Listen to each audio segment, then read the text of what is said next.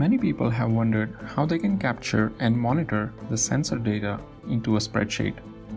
In this short video, I'll show you how this can be done fairly easily using Balluff's networking module.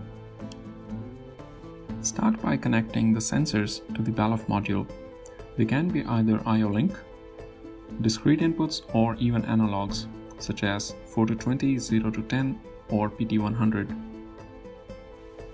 Balluff's Profinet, Ethernet IP, and EtherCAT modules have built-in web server. This web server can be accessed by going to an IP address. On this page, the module displays the cyclic and acyclic data of the connected devices along with the diagnostics information. By default, the web page is in HTML format. This can also be viewed in JavaScript notation.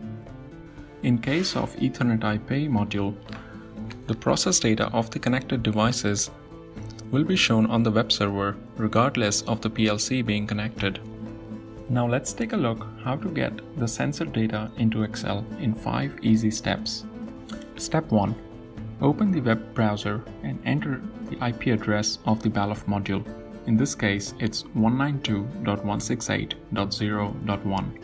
By default, the web page is displayed in HTML format. So as a next step, change the extension from .htm to .jsn. The page will be then displayed in JavaScript notation, where it's easy to see the process data for the inputs, outputs, and the direct parameters, as well as some other information about the device that is connected. In this case, I'm using a Balluff linear transducer, which will show me the level value in process data inputs. Next, open Excel and now capture the JavaScript data into a worksheet. This can be done by simply going to the Data tab and then clicking on From Web and entering the IP address that we just copied from the web browser. Once that is done, Excel will open Query Editor. It shows the same data in a structured way by putting that in rows and columns. So we just go ahead and pick the fields of our interest. In this case, we are looking at the process input data of Balluff transducer. Then using some Excel magic, we make it look nicer and convert the hex values to decimal.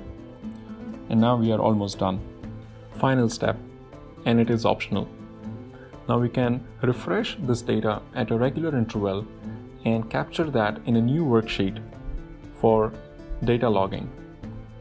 For that, I'm using Visual Basic and a simple script which will refresh my data at every 5 seconds interval and capture that into the log every minute. As you can see, using just a few simple steps, I can monitor and record the data from my sensors and other devices into a spreadsheet. If you found these steps easy enough to follow, you can use the same steps and make the Balluff module work with Microsoft's Power BI to analyze and monitor data in real time. You can call us at 1-300-225-833 to discuss your application and also organize a demo. Thanks for watching.